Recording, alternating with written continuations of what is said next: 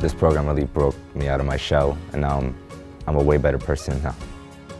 Being here, we've really learned the different aspects that go into being a leader. There's so many different types of leadership that really help you to identify what type of leader you are yourself and the different types of leaders you have in your life, and it helps you appreciate them a little bit more.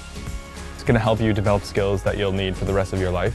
It's also a great way to meet people who you have things in common with that you may not have realized or gotten the chance to meet before. So just these speaking skills and kind of being able to get up and talk in front of people and being pushed out of your comfort zone, I think that might help me for the future. To someone who's worried or nervous, especially shy people, I always thought leaders have to be really, loud, confident, assertive. But I've seen plenty of great shy leaders now, and there's different ways. 2 days ago, I was pretty nervous and shy, but after we got done with the introductions, I just felt welcomed, and I had a lot of friends. Now, I won't wait for people to introduce themselves to me, I'll introduce myself to them. I want to be a teacher in my future. It's shaping my future by showing me how to lead people and how many skills you do need.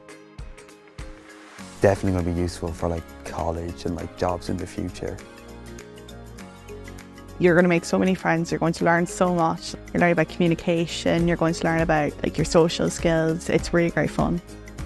And you meet so many new people from so many different counties and countries.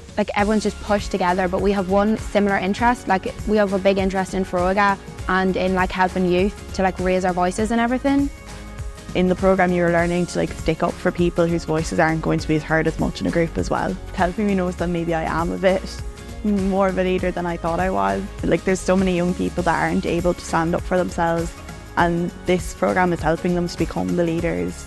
And maybe not even the biggest leaders in their friend groups, but just being able to stand up for themselves, which is such an important skill.